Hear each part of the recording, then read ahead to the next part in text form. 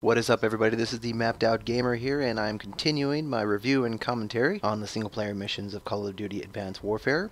Next up, we have the mission Crash. Let's get started.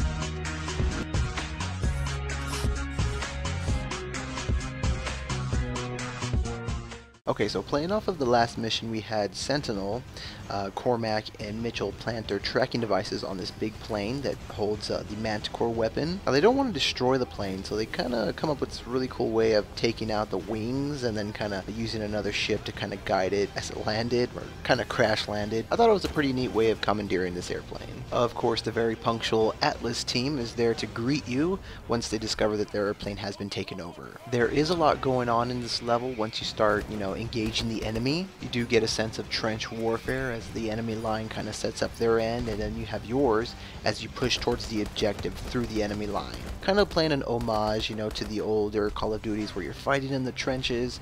You got the enemy line you got to cross to get the objective, and it brings back some great memories. Be careful because the enemy does launch some XS-1 Goliaths. These big machine guys, just hit them with the MP grenades and then take them out pretty easily. I did find a smart grenade launcher, and this greatly helped out with dispatching enemies quickly. Now, we do see a little bit of a curveball thrown at the player at this point in the game.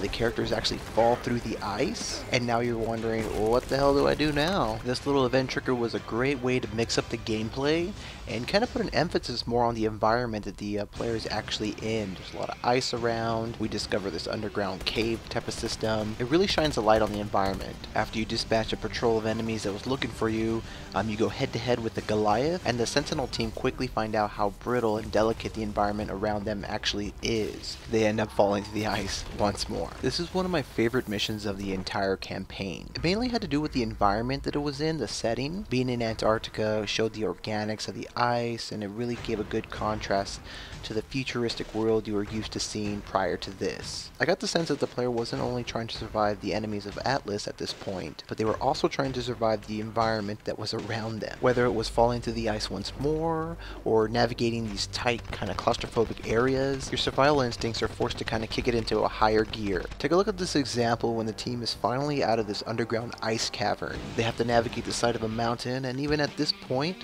you still kind of feel that, you're at the mercy of Mother Nature. It's a great way to connect the player with the environment. Loved it. Now, you finally reach the cargo that you're trying to locate. Unfortunately, an Atlas dropship takes it away.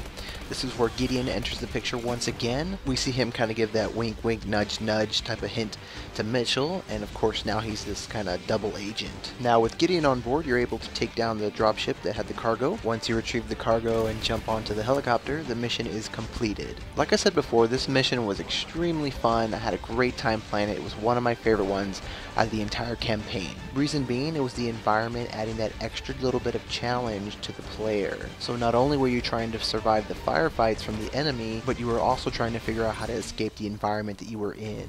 This level does well to balance environment interaction as well as gameplay mechanics. This is the type of stuff I really wanted to see out of the campaign. Thank you so much for watching my video, guys. Feel free to like, favorite, or subscribe. Thank you so much, and have a good one.